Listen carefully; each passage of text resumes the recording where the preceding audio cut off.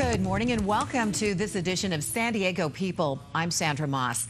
Mental health is a growing issue across the globe. Assemblyman Brian Mainshine is working on fixing the issue in the state of California. He's introduced 3 bills that focus on helping people with mental health issues. 2 of the bills specifically focus on maternal mental health, and the other one on psychiatry. He's here now to tell us more about it. Good to see you. Hi, Sandra. Mental health is such a big issue, not only in California, but worldwide. And there are so many reasons for it. It affects so many people. And yet it seems that there are not enough resources devoted to treating it. Yeah, all across the spectrum. There's not enough money. There's not enough mental health professionals. There's not enough services. There's not enough coordination. This is a huge, huge problem. As you said, nationwide, I mean, obviously I'm up at the state level, so I'm focused on California. But nationwide, nearly 80% of counties have severe shortages of psychiatrists and mental health providers. 55% of counties have none. And so this is such a complex problem, and we don't have the resources in place to address it. Why are people so uninterested in learning more or becoming involved in psychiatry, do you think? It's really amazing what I've learned. You know, I was the homeless commissioner for San Diego County, and it's really where I first kind of got up close and personal with these mental health issues. The homeless people that we were helping and trying to help, almost 100% of the long-term chronic homeless have mental illness, and a lot of it's pretty severe mental illness.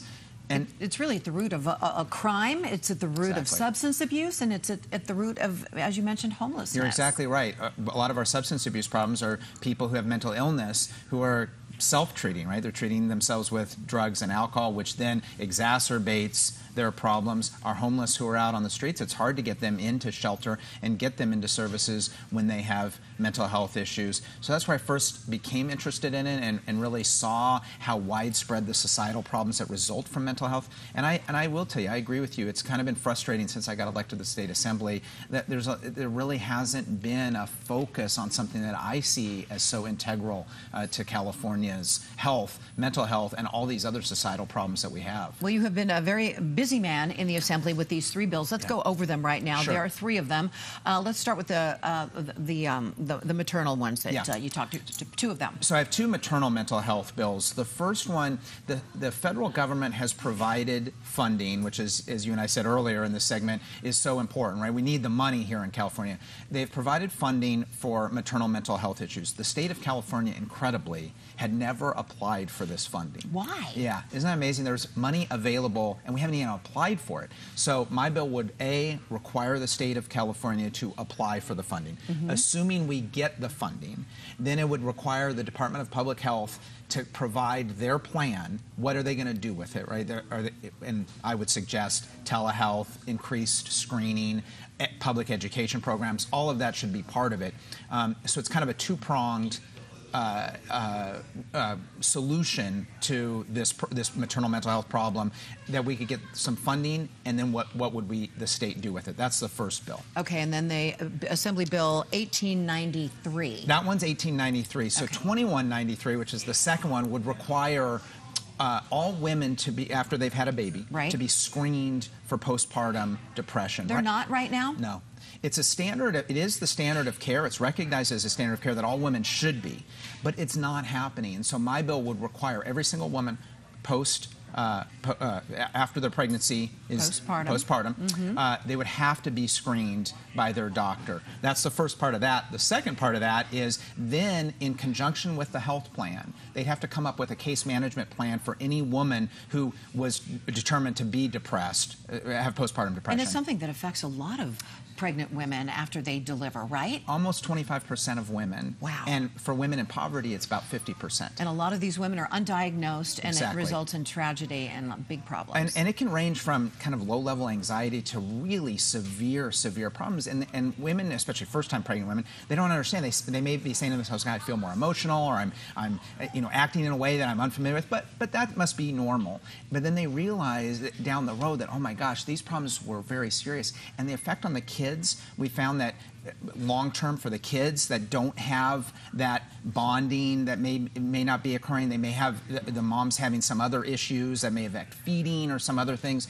Those kids have very long-term repercussions. The education levels down. So this is something that if we get at the root cause of it, which is screening to diagnose it so it doesn't go undiagnosed. And then secondly, with these women, there needs to be a plan in place for these women once they are diagnosed. And then the third one has to deals with general mental health overall, getting more people into psychiatry or encouraging students to study that, right? Exactly. We have a severe shortage of psychiatrists. And then when psychiatrists, the ones that do get out of school, it's not uncommon for them in California to have $200,000 or so worth of debt. So there are currently in place some debt forgiveness and loan repayment programs already in place in California. What my bill would do would be to expand it for psychiatrists who are going to serve a county mental health plan, so serve these very troubled areas, these populations that you and I have been talking about. They would be now eligible for some loan forgiveness because we want to encourage people who want to go into psychiatry to A, go into it, right? They may think it's too expensive, but then B, once they go into it, we want them to serve our county mental health plans because particularly in San Diego County, these homeless individuals you've talked about earlier, those people will be affected by this. If we can get more psychiatrists to treat them, we can do something for them. It sounds kind of like a template that the Army or U.S. military uses, right? They give loans or they forgive loans as long as the people serve in our armed forces. Exactly. The military has been smart to this for a long time. They know that if we want to get people in, this is a powerful incentive to get people into our program. This is taking that same approach is if we can forgive some debt for these people, we'll get more of them. So where are these bills in the process? Why would anybody be against them? Is this something that's going to cost taxpayers more money? Tell us about that. Well, first off, I've learned that there's always somebody opposed. No matter what you do, you take these bills that you see as so righteous and so helpful, and there still always becomes somebody who's opposed to them. Having said that, I think we've worked through some of the opposition. No, it's not going to cost taxpayers more money. In fact, for example, with the first bill, if we just apply for that grant funding from the federal government, that's just an we'll get ask. more money. It's just an ask, yeah. and it would bring a lot more money into it. Secondly, then it would provide a plan from there. Requiring screening is a very minimal impact on a doctor who's already treating a woman postpartum. And would this be covered by insurance? Yeah, and so we've worked with the health plans, yes, to make sure that it is covered by insurance, and that we work with the health plans to make sure that we're providing it, that they help provide in conjunction with the doctor a case management program that matches these women with the resources to help them. So follow up as well. Exactly. Well, very interesting. All right, we're going to talk more about maternal mental health issues in the state of California, and also more about the psychiatry issue that is facing our state as well when we come right back on San Diego People. Stay with us. And just to recap, 3 bills you're actually dealing with mental health. They're going to be voted on next month? Yes, so we've gotten them through the Assembly committees. We've got them through the Assembly floor. Next is through Senate committees and the Senate floor, and then ultimately to Governor Brown's desk to be signed. I'm optimistic that we're going to get them through. I think we've worked through some of the potential issues, and now everything seems to be full speed ahead, and we're going to get these through. All right, we're going to be watching that very carefully. We're focusing right now on the maternal mental health bills, and more broadly, maternal mental health. Gretchen, you've been a therapist, and you started out your career as a social worker, where you really discovered there was a lack of care when it came to maternal mental health. Yeah, well, like Assemblymember Mainshine was mentioning in his discoveries on the homeless task force, that there was this deep correlation between mental illness and chronic homelessness. I started out my field in child welfare and worked in child protective services and was going into families where there was concerns going on. And what I found consistently was that it typically stemmed from untreated mental health issues, untreated issues of poverty and a lack of resources on the part of the parent. And so I became really committed and interested in how we help serve children and keep children well and healthy actually through the medium of the parent. And how would you say, how severely is San Diego County lacking when it comes to resources that deal with maternal mental health? Well, you know, I was a board member for Postpartum Health Alliance, which is a local nonprofit that actually helps providers and family members locate qualified providers who can treat pregnancy and postpartum related mental health disorders. And what I found in my time working in that issue was that there's a number of amazing programs and a number of amazing providers here locally. The challenge is that they're not necessarily connected. We don't have a connected infrastructure and system. We have a lot of isolated, wonderful, dedicated people or programs or organizations that understand this issue, but they're really working in separate silos. So what we really need is, and that this legislation can help with, is to kind of create a central point, a central access point that can help link those different points in the interventions that are needed. And of course, diagnosing postpartum depression is at the forefront of all of that. How do you diagnose that? And as we talked about, 25% of pregnant women end up having that disorder? Yeah, so postpartum depression is very misunderstood. Firstly, there's sort of an allergic reaction to it. When you try to talk to people about it, they want nothing to do with it. I was at a resource fair one time, and I stood at the table and watched how people went table to table, and when they got to ours, they kind of went wide. Right, so there's an aversion to it. It's an uncomfortable topic. I think it's a really frightening topic. I think it overwhelms people. I think the idea of not being at your best at such a critical and personal time. You know, motherhood is something, and parenthood, because this is affecting fathers too, this is something we long dream about. I think it's really painful to think of not being your best for your children, and so some actually choose to kind of avoid the topic, and think that won't be me, almost as if it's a personal failing.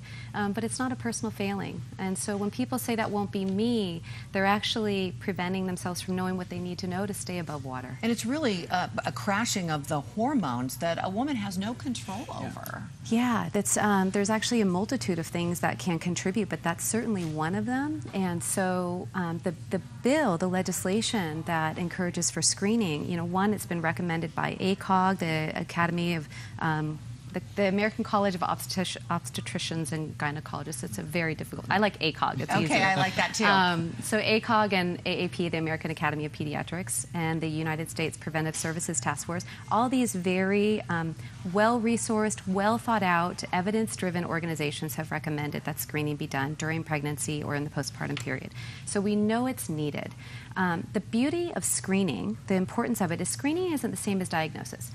So just because someone is screened and there's some positive markers, which means, all that means is they were asked some questions. It's not a blood test, it's not anything intrusive, it's a conversation to ask about certain experiences that the woman or the man is having, or if they've noticed a drop in their own functioning or well-being. And after that, it points them to the fact that maybe there's some support or intervention needed. But the beauty of screening that's so helpful is that it's also education. When you screen, you educate a woman or a family about what might be happening for them, and it starts to raise their awareness of it. You're also raising awareness amongst providers. When you ask providers to screen, there's some interesting research, the numbers I can't cite very well, but there was this interesting study where they looked at women in a health system, and they asked them, have you been screened? And a huge percentage said no. And in that same health system, they asked providers if they were screening, and they all said yes. So there's this divide between the experience people are having and what providers think they're doing. And so when we make it really deliberate, it increases awareness. Right. And how did you become aware of this, and why are you so passionate about these bills? You're a man. Yeah, well, you know, I do think it's something that it impacts all people in a family. It impacts the wife, it impacts the husband. You know, so many of these mental health issues, particularly postpartum depression, people think that, oh, if I just push through, I'm just a little tired, you know, the baby's not sleeping, it must just be that I'm tired. And a lot of times it's much more than that. You know, my experience as both a father and then my experience working as the homeless commissioner really have made me very passionate on the topic of mental health. Give us a laundry list, Gretchen, of symptoms of postpartum depression, and how is it treated, and how successful is treatment? So glad you asked that. So one of the problems, the barriers to getting people into care for postpartum depression is it's kind of a misnomer. What we know now is actually another terrible acronym, perinatal mood and anxiety disorders. And what that refers to is that the mental health spectrum that can hit during and after pregnancy can occur during pregnancy, or after pregnancy up to a year. It can involve depression, anxiety. It can involve intense irritability, impatience, anger. Many women will feel angry towards people they love otherwise, and they're very confused by that. It's very distressing and alienating to them, and they personalize it when it's actually just a symptom. And then there's, of course, postpartum psychosis, which happens in very rare cases, but those are the headlines we hear about. About mothers who kill their babies. About, extreme behavior during and after pregnancy. It really is isolated to after pregnancy. What is the treatment for postpartum depression, or the spectrum of issues that could happen? So it's really a continuum. For some women, if we catch them early, it really is just about education and awareness and teaching them how to invite more support. Maybe they want to get a little more sleep intervention. Maybe they want to ask for more support from family. A lot of women think they need to do it alone. And so asking for more support can help. If that's not enough, it can involve therapy. It can involve support groups. There's a spectrum, and it really depends on what they need. And then it can involve medication. Pregnancy lasts for 9 months. How often or how long does treatment typically last to treat postpartum depression? This is why the legislation is so important. The earlier you get in, the shorter the term of treatment. So the longer a woman waits to be recognized, the stronger the symptoms can become, and the longer it can take to really start to remit and remedy it.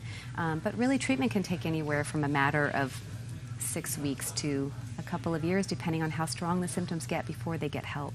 So interesting and so important. And for women who want a resource on how to find out more information about the issue, where do they go? Oh, please go to Postpartum Health Alliance.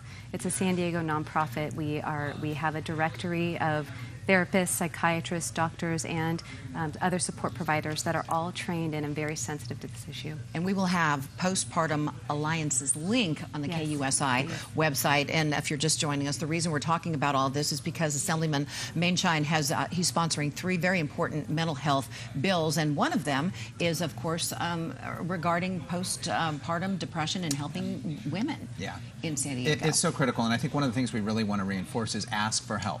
There is help out there. Ask for it. One of the other thing too is when we know these women need help, it's so important to have a comprehensive plan, and that's one thing that we're really trying to work on with these bills, is putting these women in a place where they have the resources available to them and they know where to go. Very interesting. All right, you're both going to stick around for a little bit longer. When we look at a pie chart, and in relation to illnesses, how much of a big piece of that pie deals with mental illness? Oh, it's huge. It's a huge percentage. And the reason for this bill is that we need more people to go into mental health services. And yes, we want a lot of them to go into postpartum issues, but also all the other ones, schizophrenia, all these other ones, people who are homeless, all those, we need more psychiatrists in all those fields because, for example, if you are a woman suffering from postpartum depression and you call, you realize you have a problem, you get diagnosed, you realize you're screened, you're diagnosed, you realize you have a problem, you're reaching out for services and you get told, wait a minute, I can't get you an appointment for 6 weeks. Well, that person doesn't have 6 weeks to wait. There's going to be a lot of serious issues that could come up if they have to wait 6 weeks. So they may never get treatment, or that may be too long. So what I want to see is I want to see more people go into this field.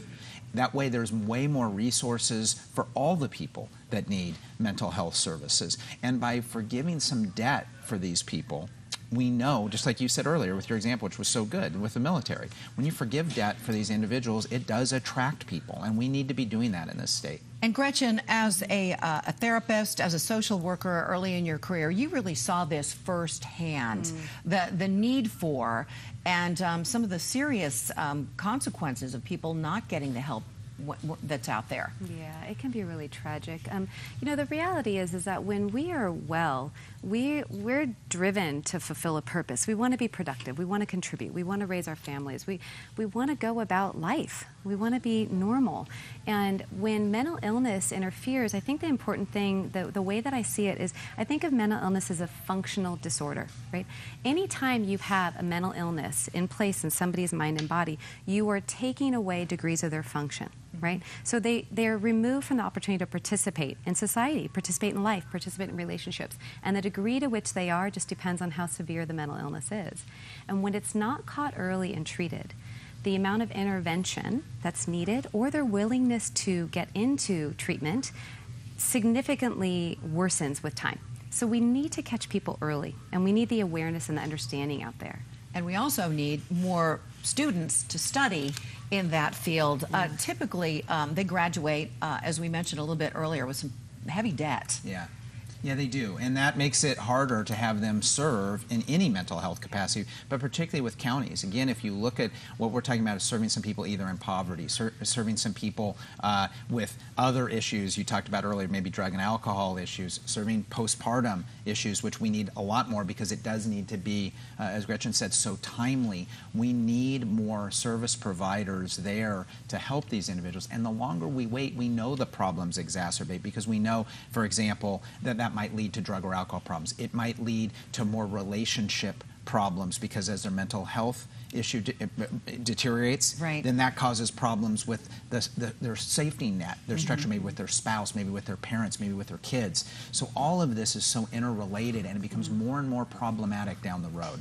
You know, I find it so interesting if somebody has a problem with their heart or their kidney, they're so willing to talk about it and share with my heart, you know, I have this issue, I have a brain tumor, I have strep throat or whatever. Yet the most important organ is our mind, and exactly, we are so reluctant to concede that there is some sort of a problem. That stigma is still there. Yeah. Why? You know, I don't really understand. I don't have the answer to that. I only have the answer to how we move away from it. I just know that the more we raise awareness about what is health and our pathways to health, the more people are willing to embark on that. Yeah. I don't know why people are so avoidant of acknowledging I also heard a statistic recently that it was a study that was done related to Rady Children's Hospital that showed that, and we could follow up on this, that San Diego County has the highest rate of adolescent suicide in all of California. I was astounded to hear that. It was somebody affiliated with Rady Children's Hospital. And people need to talk about it. People shouldn't be embarrassed. Even something like you doing this show on this is so helpful because women that are watching this say, here, wait a minute, it's 25% of women that are affected by this? That's a lot. I'm not alone. This affects a lot. They don't feel either embarrassed or maybe I'm weak or maybe I need to push through. Some of the things that traditionally have kept people from going to get help.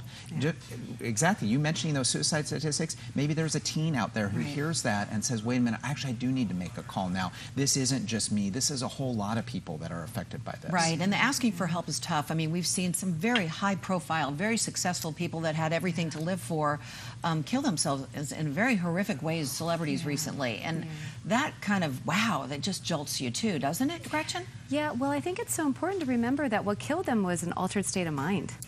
Depression killed them. Untreated depression killed them. So the only reason a person takes that action is because they're not in a right state of mind. They're not healthy and they haven't gotten access to care, or the care that they got wasn't adequate to intervene on the illness. I think it's important for people who are watching that maybe need some help. There's all kinds of help and hotlines and things available that we will have on the KUSI website. We have about 30 seconds. Final thoughts on your 3 bills that will be decided by the Senate next month. Collectively, these are very important, I believe, to the future of California in terms of how we treat mental health in this state. Right now, we don't have enough funding. We don't have enough coordination.